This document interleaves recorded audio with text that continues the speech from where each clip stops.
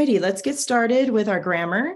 Go ahead and turn to page 55 in your grammar books.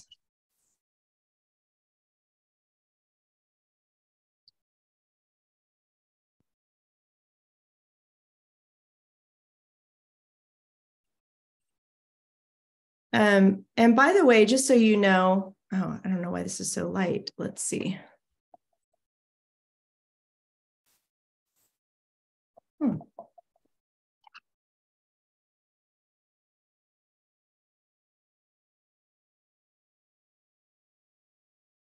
That's not helping. Weird. What is going on now?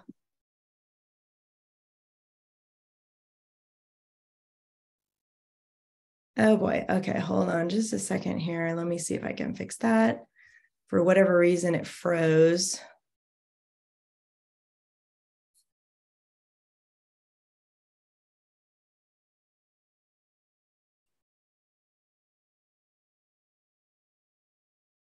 Okay, got it now. Next month in December, there are actually 3 weeks before Christmas break. So I think I made a mistake last time I talked about December, and I thought there were only 2 weeks. So just so you know, we'll have 3 more weeks, and then we'll take 2 weeks off for Christmas break. It'll be the week before Christmas and the week after Christmas, just like the traditional school schedule, just so you guys have a heads up on that. All right. We're talking about sentences today, different types of run-on sentences. So a run-on sentence is obviously a sentence that is too long, and it often occurs when a sentence has main clauses that are not connected properly. And remember, a main clause has a subject and a verb and is a complete thought, and it can stand alone. So sometimes a run-on sentence would be 2 main clauses put together without correct punctuation. And there are 2 types of run-ons. There's a fused sentence and comma splice. So here's your examples. This is a fused sentence. It's 2 main clauses placed in one sentence without any punctuation between them. So it says here the example, a frog sat on the steps, Dorinda looked horrified. Obviously, those are 2 completely different thoughts, and they don't really fit together. So that would be a run-on fused sentence. And then here, Dorinda was furious. She slammed the door. Dorinda told what happened. The king was displeased. So a comma splice is when there's a comma that shouldn't actually be there. And it's the only thing that's separating the 2 main clauses. So if it has 2 main clauses placed in one sentence with only a comma between them, that is called a comma splice. It really should be a period. So that's what we're going to talk about next. Is there are 3 simple ways to fix a run-on sentence. And this is part of your homework on the pages that follow this. So this is something you're going to have to look for, and you can refer back to this page if you need to remind you how to fix those things. So a period, obviously, that is the most common way to fix a run-on sentence. Like that example up here, a frog sat on the steps, period. Dorinda looked horrified. And so when you have a sentence that is an expression of one idea, so if the main clauses are separate ideas, they belong in 2 separate sentences. So this is talking about a frog, and this is talking about Dorinda looked horrified. And it could be that she looked horrified because she saw the frog, but these are 2 completely different thoughts here. So you do need a period to fix that one. And then a semicolon. That's kind of tricky. We don't use those very often, but there is a rule about the semicolon. Dorinda was furious. She slammed the door. That's from this example up above where they had a comma, but this is a better fix right here with a semicolon. A semicolon can fix a run-on. However, it cannot always join main clauses.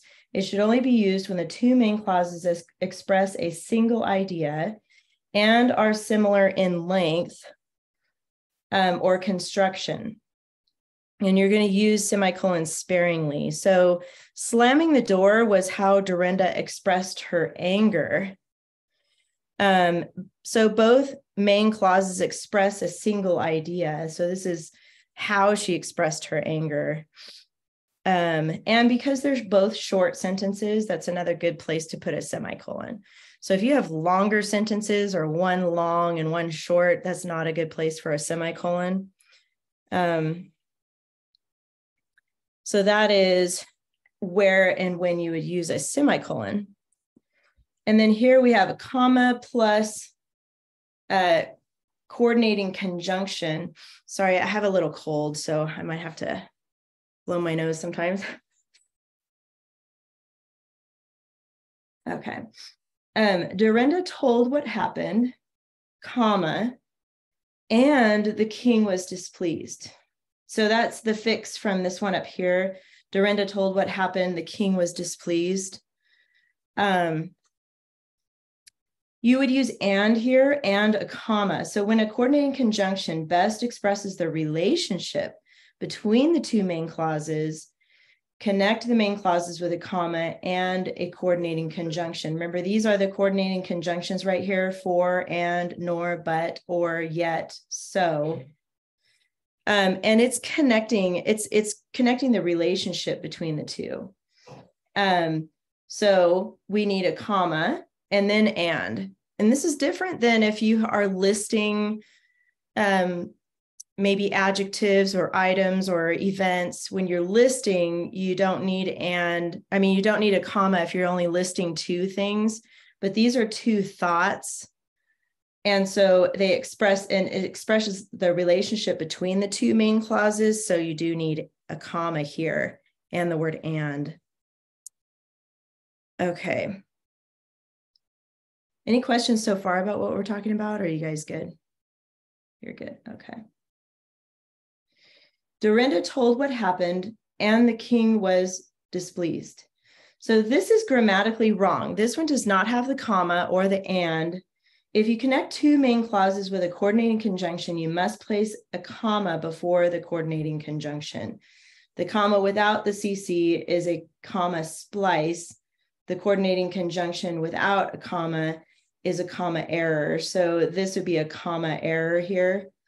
And that's why you need to have the comma and the and after the comma when you're connecting those two main clauses together.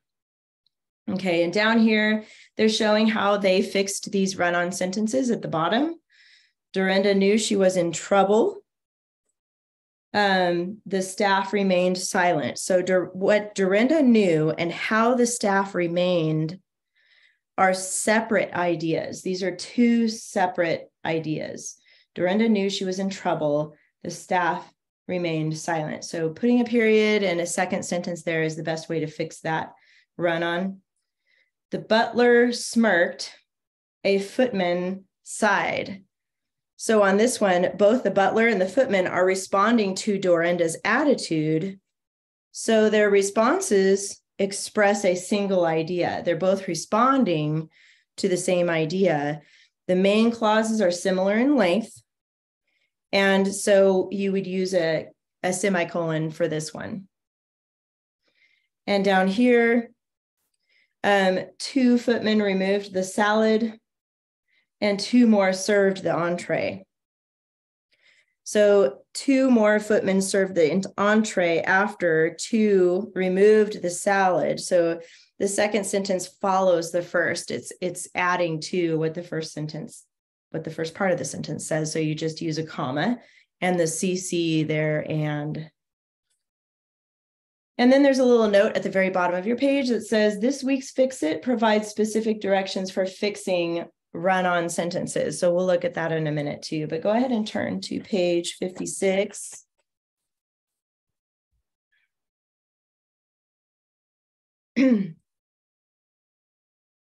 Commas and periods and semicolons and all that, it just takes practice. You'll start to see the trend as you go through these homework assignments.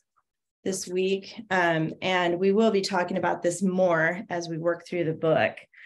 But these are the rules. And now we're going to talk about quote and attribution. So basically, when you're writing a story like the Tom Sawyer and Tom is speaking, that's when you use quotes and the attribution like Tom Sawyer said or whoever was speaking. It could be a reference in a research paper. If you're quoting an author, you're wanting to give a direct quote about some information you find in a research in the books that you're researching. That's when you also use attribution and quotation marks. So look at this first one. I will not serve the frog is the quote. It's a quote in the sentence. Is the sentence in quotation marks? That's obvious, right? Quotation marks around the quote to show that these are the speaker's exact words. And then a quote may be one or more sentences long and must be punctuated correctly with capital letters and end marks, commas, and periods always go inside closing quotation marks. So that's something that sometimes I used to forget, like, where does the period go? Before the quote or after the quote? So it always goes before the end quote. Exclamation marks and question marks go inside closing quotation marks when they are part of the quoted material. So it's, if the person is asking a question, then the question mark goes inside the quotation marks. It's pretty easy to remember that part.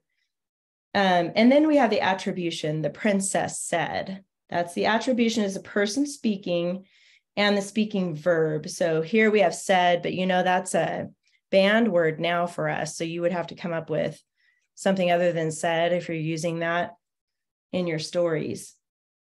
Although the attribution contains a main clause, subject and verb, it does not express a complete thought. So even though the princess said has the subject princess and the verb said, it's still not a complete thought.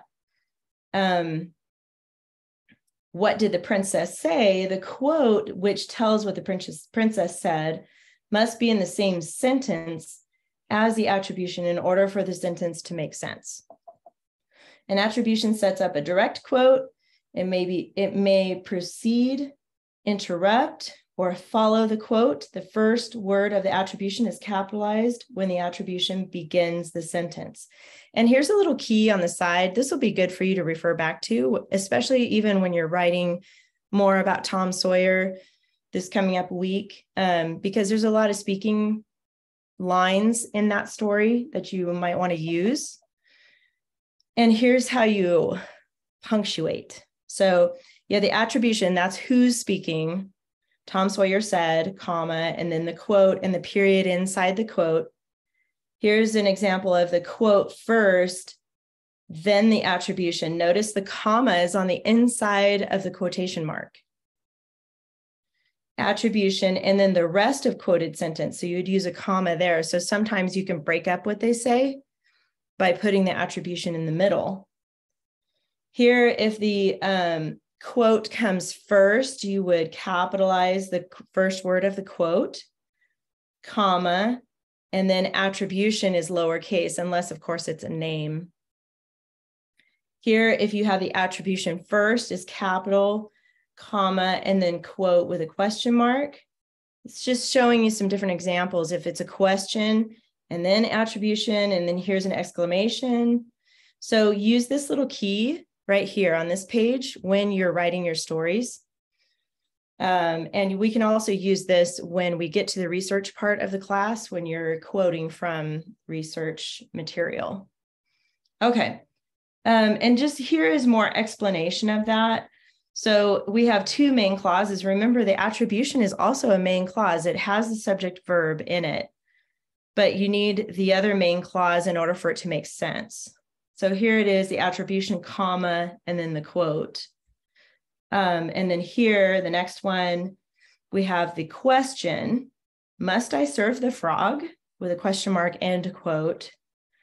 And then the princess asked. Notice there's no comma here. So when you have a question and then the attribution, there's no comma after that. Here's the example. The princess wailed for several minutes. I will not serve the frog. So here we have two separate sentences. This example shows two clauses, a main clause and a main clause, because Dorinda wailed for several minutes expresses a complete thought. It is not an attribution. Both main clauses require end marks. So even though it's not attribution, we can assume as we read that before what she says, this is her speaking. So the princess wailed for several minutes. I will not serve the frog. Okay, so that's how you would set that up. The princess said that she will not serve the frog. This one has a that clause.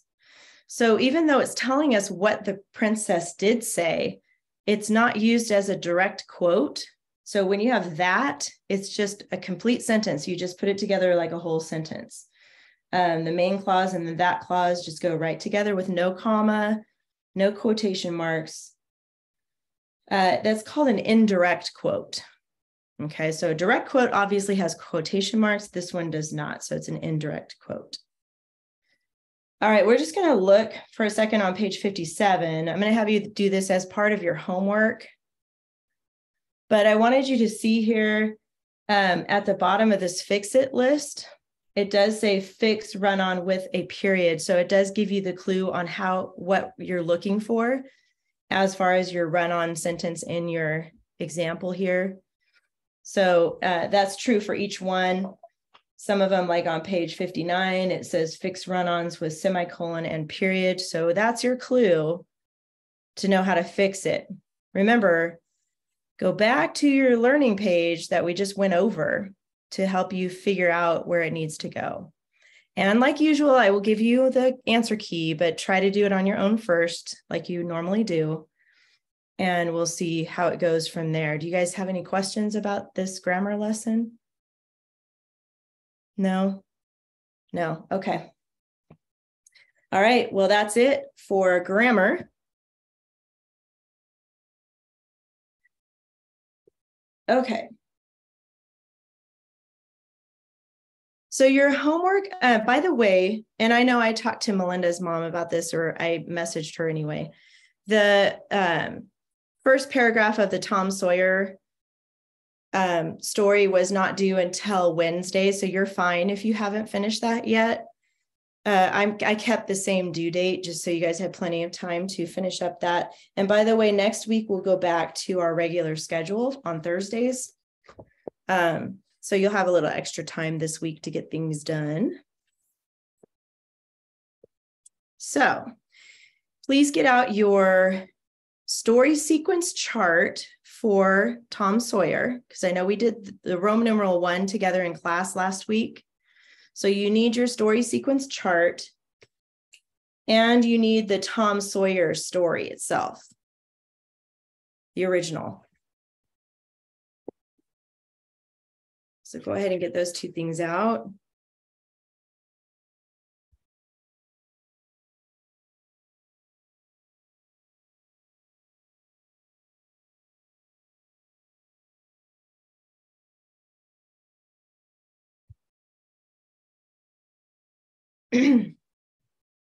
So your homework assignment was to rewrite just paragraph 1 of the Tom Sawyer story, following the checklist, which includes the 3 dress-ups that we've been working on, actually the 4 dress-ups we've been working on. So ly adverb, who, which clause, strong verb, and because clause.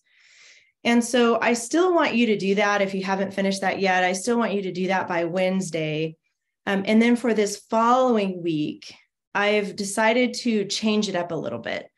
And I think this will be actually kind of fun to do. So, but for today in class, a couple of things I want to talk to you about really quick. Just keep those things ready for you, because we'll talk about that. But I want to show you, you don't have to write this down. I just want to talk to you about a couple of things. So one of the dress-ups is a strong verb. And I've noticed a couple of times students have underlined an ing word, a verb with the ing ending. Sometimes Verbs with ing endings are actually not a verb. They are called a verbal. Have you guys ever heard of a verbal before? No? So a verbal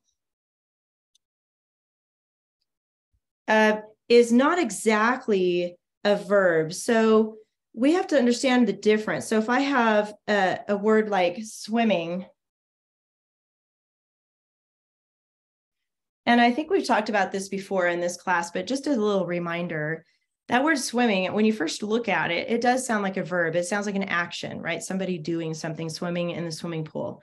But the word swimming can be used as an adjective and not a verb, like what I just said, swimming pool.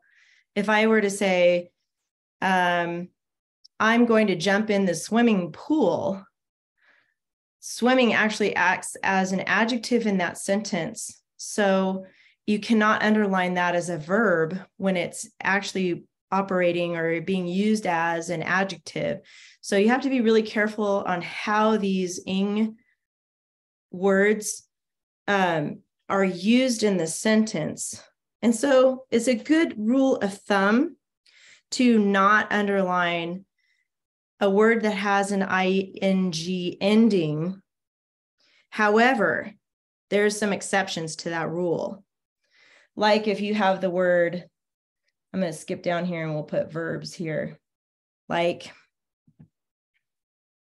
swing. Obviously, I'm going to swing at the park. That is a verb, right? And it has the ing, but it's not used like this one as an ending here. That actually changes the word sometimes in sentences, or sting, or sing. Okay, those are actually verbs: swing, sting, sing.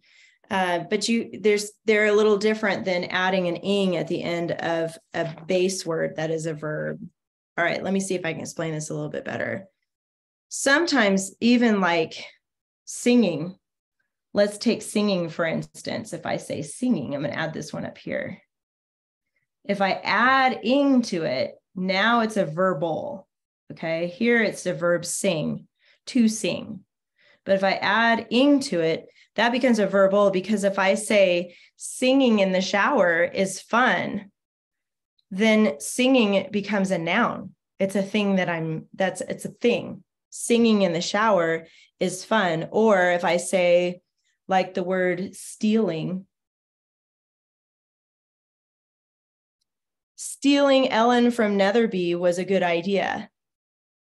It actually is a thing that happened with Ellen. So here again, when we add ing, it's changing that word into a verbal. Okay, if I use the word challenging, like if I have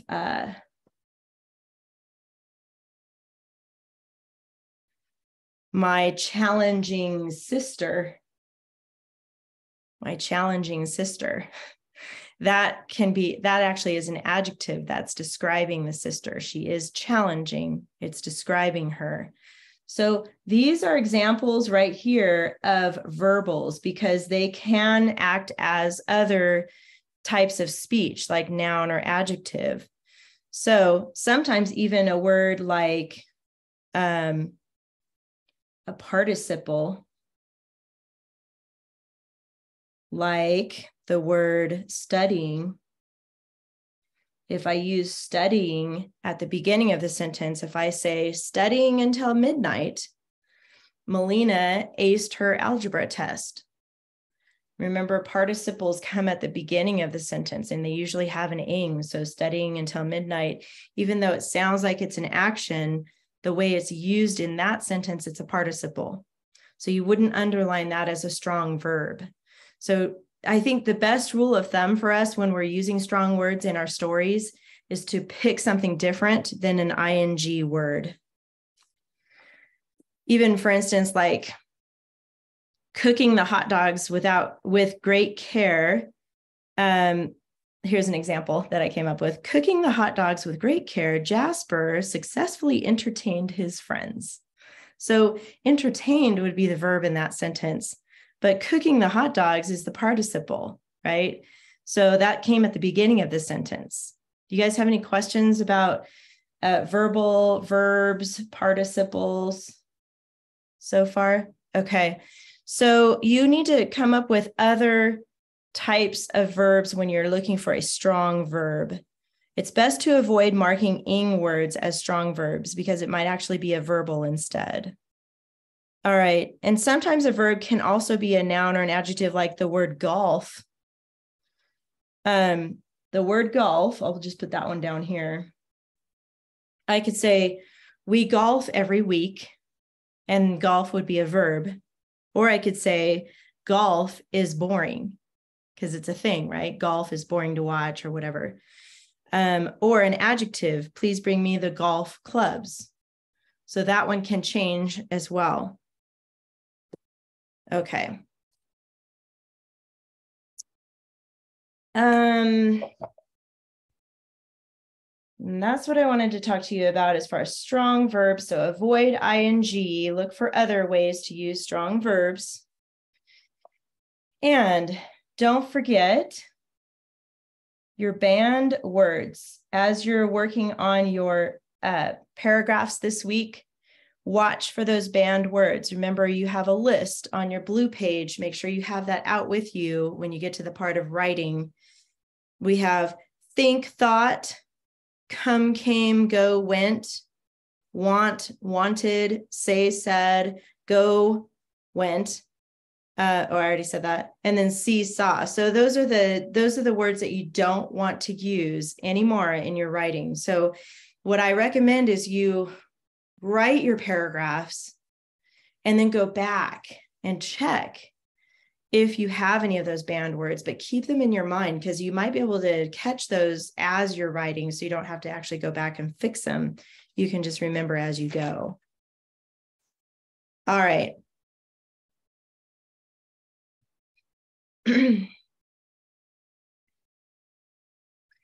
All right, let's look at your keyword outline now. And the story, the Tom Sawyer story, it's kind of long, so I don't really want to take the time to reread the whole thing.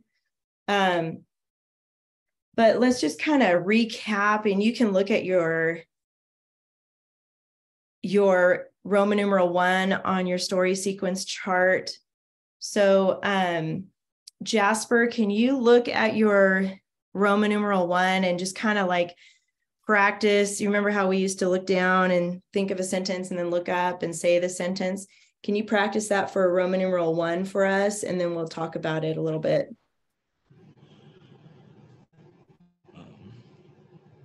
Tom Sawyer had to work. Tom Sawyer had to work to paint a fence. And do you want me to do the whole paragraph? Yeah, go ahead and do the whole paragraph, and I'll have Melina do something different. He was in despair because all of his plans for that day were ruined, and he was worried that the boys would tease him.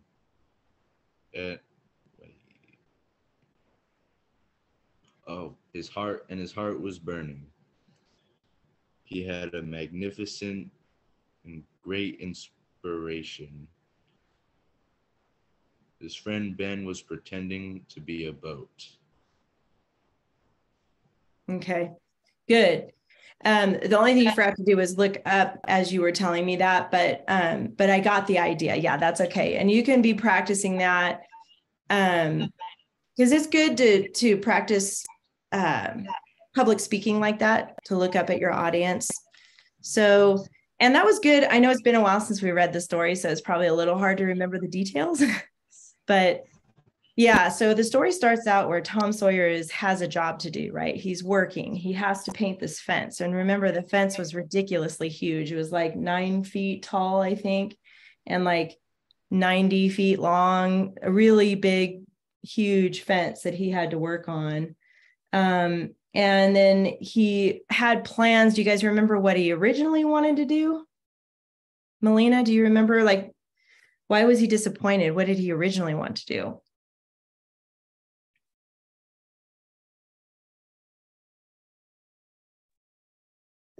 I don't really remember, like, I don't think he had like certain plans. Like, did he say he did? Yeah, you're right. I'm looking back too. You guys can get out your original so you can remind yourself. But yeah, it just said that he was thinking of the fun he had planned. So probably playing with his friends or exploring the forest or something like that. But you're right. It didn't have specifics.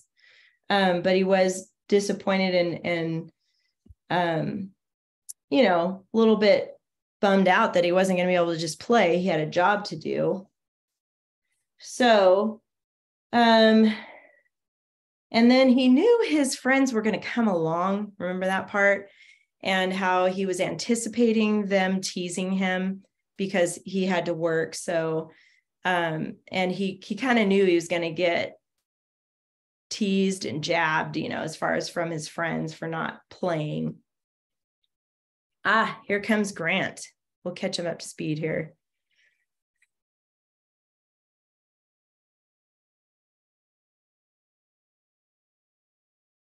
Good morning, Grant. I figured you forgot. I messaged you guys last night, but I don't think you got it. But thanks for, you're on mute. I don't know what you're saying. So I got it, but I set my alarm and I hit the snooze button once and it didn't go off a second time. Oh no, that's the worst. And Mom called me literally like 1 minute ago. 9, and I'm like, they're like halfway done. Well, thanks for coming on. I recorded this so you can go back later and watch what you missed. Okay. Basically, we're looking at the Tom Sawyer original story, and then we're also looking at your key word outline or your story sequence chart. So if you can get those two things out, that's what we're working on right now. Is this all we've done so far? Yeah, well, we did the grammar. You missed that lesson. And we just now are kind of reviewing what the story was about. And then we're going to move on to Roman numeral 2 and 3 of your story sequence chart. Okay. Yeah. Okay, so we're refreshing our memory and he's anticipating his friends coming to tease him and bother him. Okay, so let's look at, and you guys can keep out the original, like I said, because it's going to help you refresh your memory. I don't really want to read the whole thing because that'll take a little too long. So go ahead and get out your story sequence chart now. And I'm going to, you guys already have this. I'm just going to put mine here. Whoops. 3, 4. And then we're on number 2. My pen is, I need to get a new pen. And then Roman numeral 3, 1, 2, 3, 4. All right, and you guys have all this filled in on the side here, but just so you know where I'm at, we already did this one from last week for Roman numeral 1. So now we're going to move on to Roman numeral 2. And now we're at the point where there's a conflict, and it begins with Ben, his friend, coming to tease Tom. And do you remember what Ben said to Tom? You can look back on the story if you need to, as far as that point where Ben comes on the scene, and he, maybe not the first thing he says, but he's pretending he's a boat, and he's tingling, ting, ting, ling, ling. He's pretending he's the boat.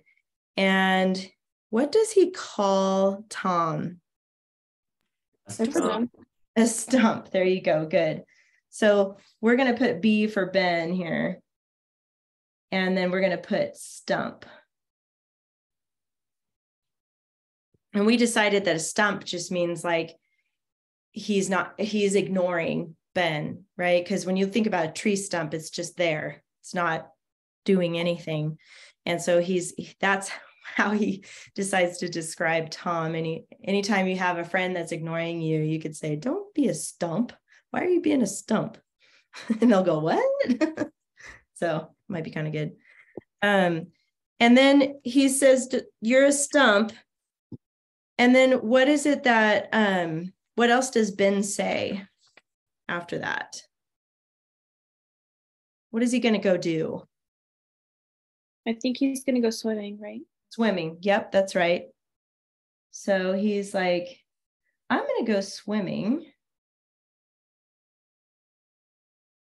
And then you just, he's like, don't you wish you could go too? But of course you can't because you have to work.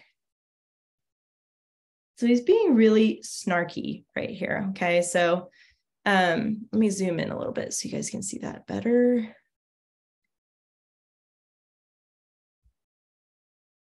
And then after that, what does Tom begin to do after Ben says that? And you can look back on the original here.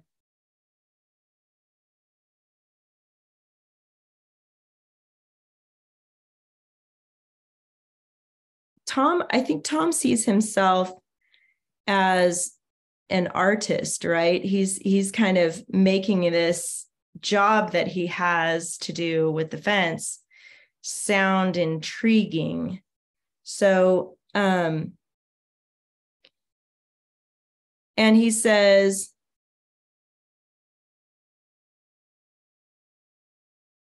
what do you call work? Why, that ain't work. Well, maybe it is, maybe it ain't. All I know is it suits Tom Sawyer. Oh, come now. You don't mean it let on like you like it. Like it? Well, I don't see why I ought to like it. Does a boy get a chance to whitewash a fence every day? And so he's kind of making it sound like he's, let me see, my note says artist, like he's being an artist and he's concentrating on his work. So let's put Tom here and let's put concentrating. That's what he's doing. He's concentrating on his work. And then he's asking, why are you calling it work? It's not every day you get to work. So he's making it. So see, Tom is like turning it now. This is where there's a little trickery involved. And now all of a sudden, he's making it sound like you don't get a chance to do this every day. Like this is pretty special. So then what does Ben say after he hears Tom say, you don't get to do this every day? What does Ben say? Can I whitewash the fence? Yeah. Let me do it. So I'm going to put let me. That's just a slang for let me. Dot. That's what Ben's saying. He's like, let me have a turn. And then what does Tom say to that?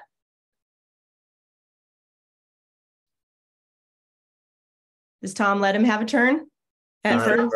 Doesn't he kind of say like, let me think? Yeah. No, he says, I reckon there ain't one boy in 1,000, maybe 2,000 that can do it the way it's got to be done.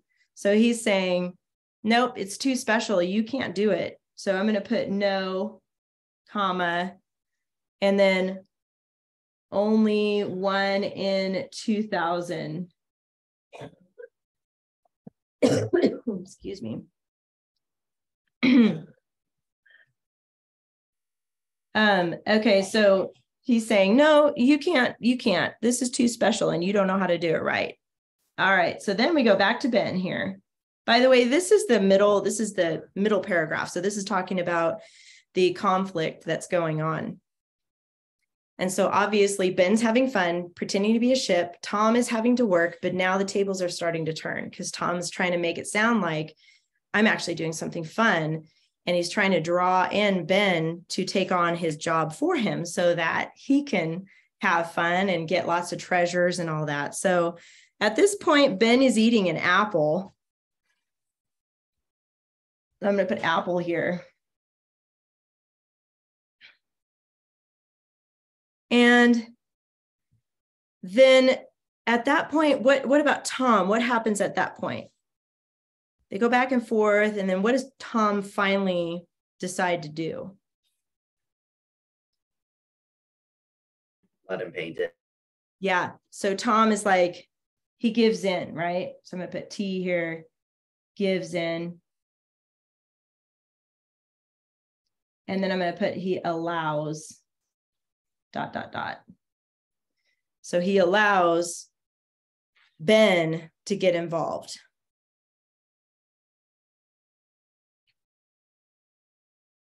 Okay. So I like this part. Let me see where I can find it here. It's toward the bottom of page 50 of the story. That second to the last paragraph, Tom gave up the brush with reluctance in his face, but alacrity in his heart. And while the late steamer, Big Missouri, worked and sweated in the sun, the retired artist sat on a barrel in the shade close by, dangling his legs, munched his apple, and planned the slaughter of more innocents. So I like that. So I'm going to use that for number 4. I'm going to put plans. So now that he's got Ben working, he's plans the slaughter of more innocents. Basically more innocent people. And he's thinking of his friends. So he's like, ooh, okay, I got this plan now. All right, and then we're going to go on to Roman numeral 3. This is when we're going to start resolving the issue. So we've got, it's already starting to get resolved here because Ben is now taking on this job. Who else comes on the scene? Now we're looking at, what are the boys' names in that last paragraph on page 50? Billy Fisher. Billy Fisher. So I'm just going to put Billy here. And then who else comes along? Excuse me. Is another Johnny Miller. Johnny Miller. So Johnny. And probably some other friends that aren't unnamed. So we can just put generic friends here.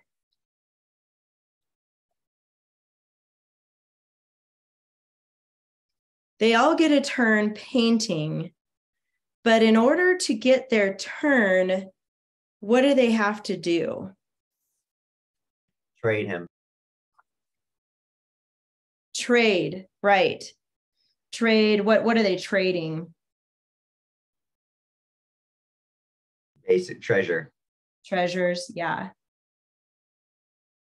I was gonna say junk, but like yeah, it is. It's his treasure. So yeah, to him it's treasure, or to the boys, I guess it's treasure. But yeah, to us it would be like junk. But yeah, so they're trading treasures, and then what are some of the things that they trade? I remember the one dead rat on a string. A dead rat on a string. What were you gonna say, Grant? The one-eyed cat. One-eyed cat. So I'm just gonna put cat, and then I'm just gonna draw one eye there. What else, Jasper? What else are they trading? This is on page 51.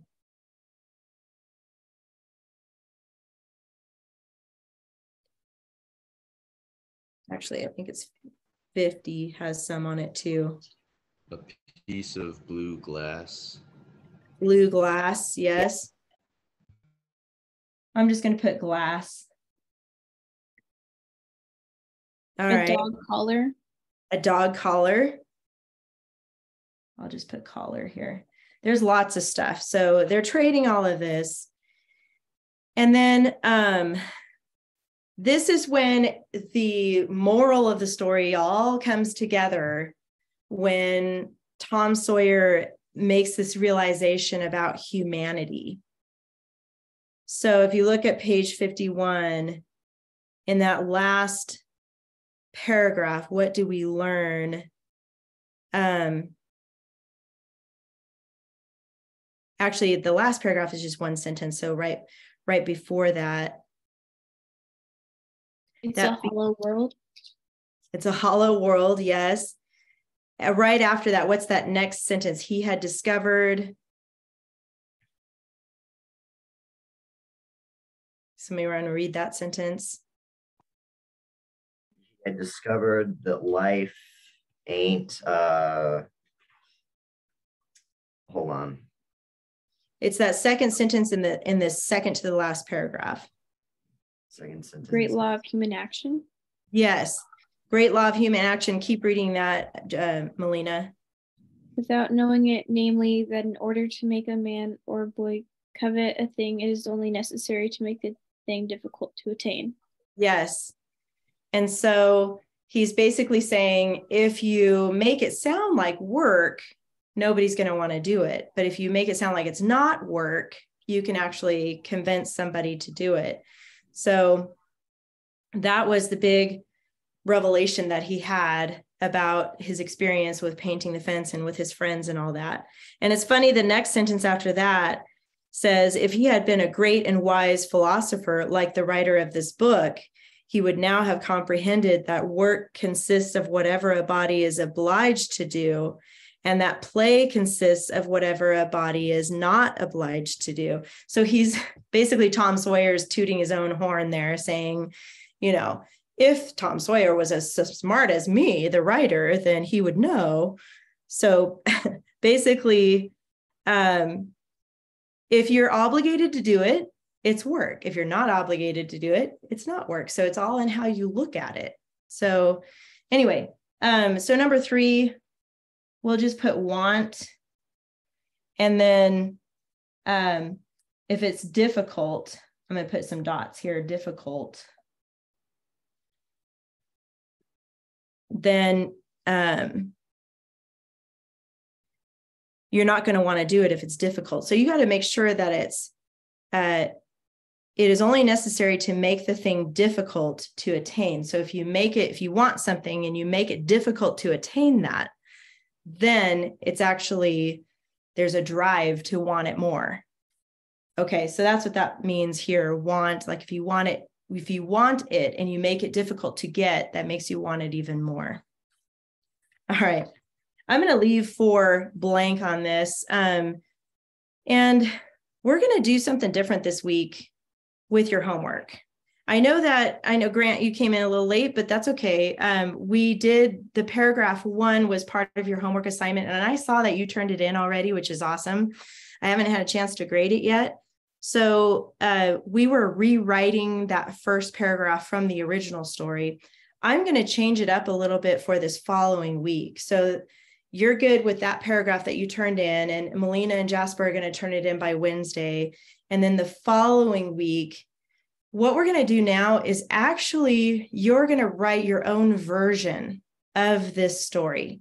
So we're just going to do that first paragraph as a rewrite of the actual Tom Sawyer for this homework that's due on Wednesday. And then the following week, we're going to change it up and you're going to create your own version of the story, which means you can change the characters' names and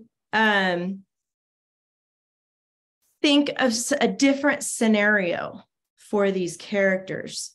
Like, instead of this Tom Sawyer story that took place in 1876 in rural Missouri, you can think of a different setting. So I want you to get out a clean piece of paper here. I'm going to help you come up with some ideas on this.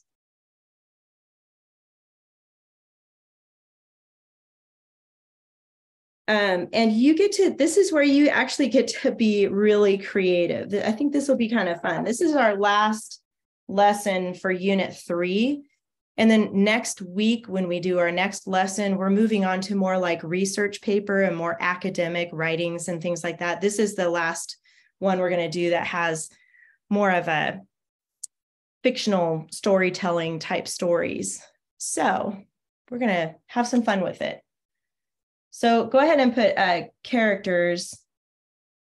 These are just notes from class. So actually, go ahead and put your name. Sorry, I already messed up on this. Name, date. Today is November 28th. By the way, tomorrow's my birthday. Woohoo. Birthday. Thank you. All right, so you can change up the character. Go ahead and put make up new names. Sorry, my pen is not cooperating today. Make up new names, so you don't have to use Tom Sawyer. Don't use Tom Sawyer. You can use fictional names. Just make up some names for your characters. Your setting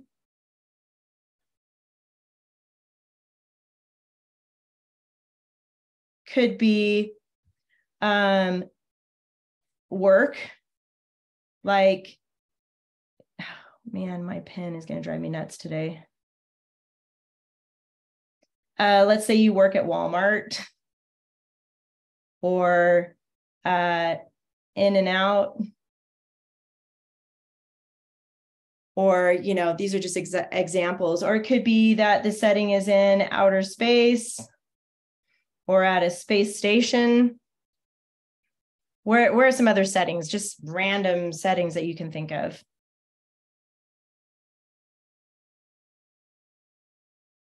Maybe like an office. Office, yep, that's a good one.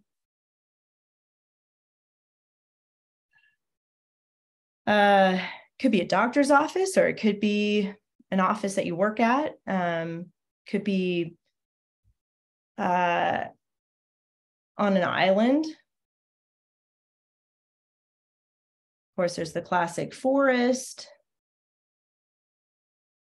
Or it could be the Grand Canyon. I mean, you guys can go crazy with this, okay? These are just, I'm just kind of getting your juices flowing here. You don't have to pick from this list.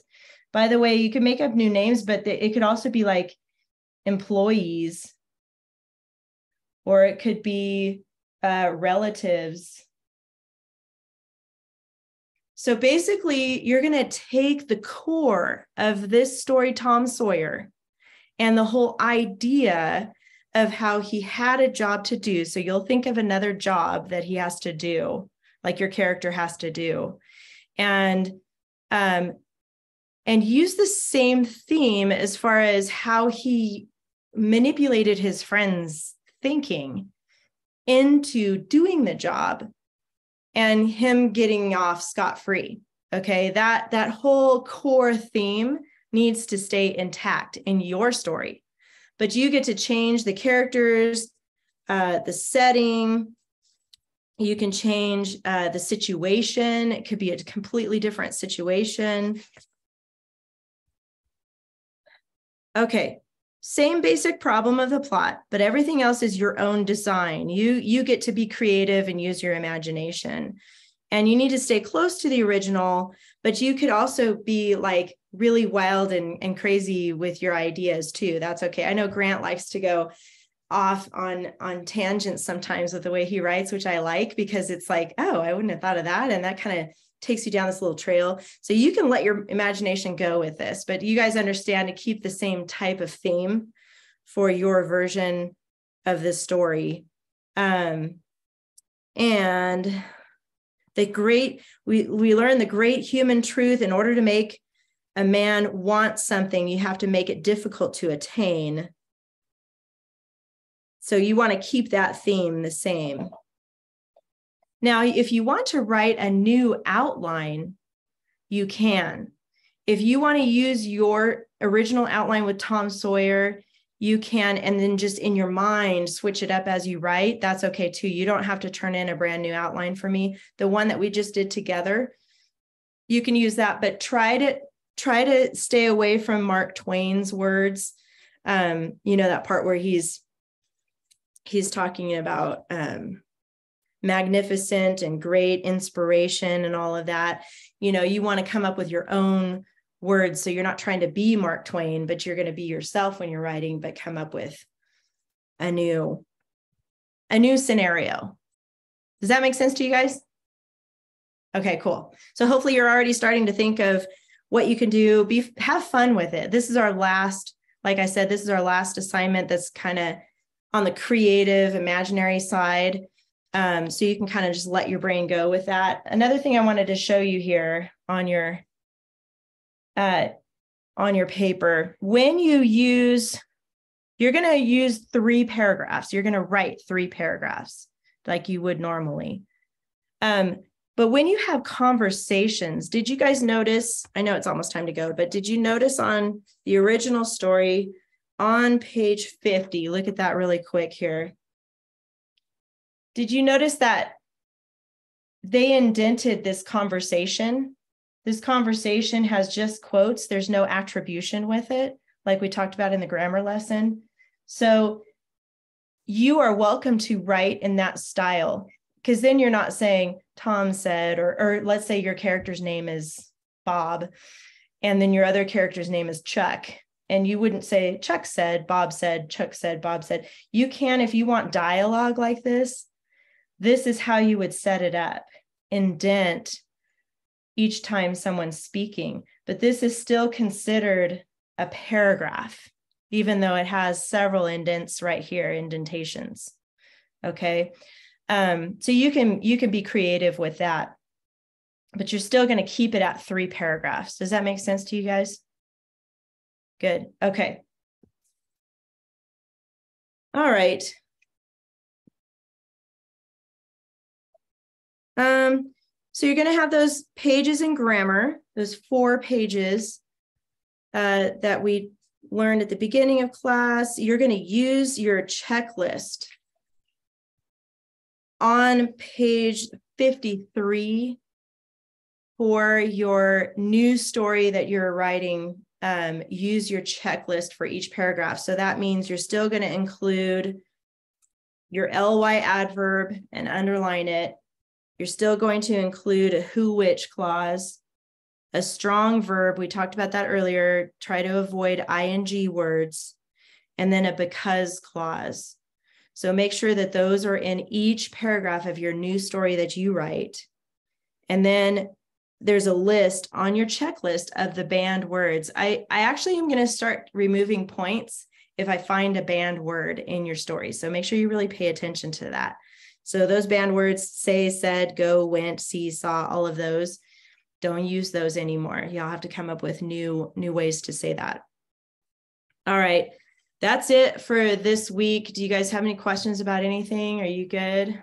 The homework is just to rewrite Tom Sawyer in our own version and do the 4 pages in grammar. Correct. And rewriting means, changing up everything as far as the characters, the setting, the situation, but keeping the same theme from the original. Yeah. So you can kind of really use your imagination. But yep, you got it, Grant. That's right. All right. I'm good. Yep. Anybody else? Questions? You're good? All right, you guys. Have a great week. I'll see you next Thursday at our regular time. Okay. Bye.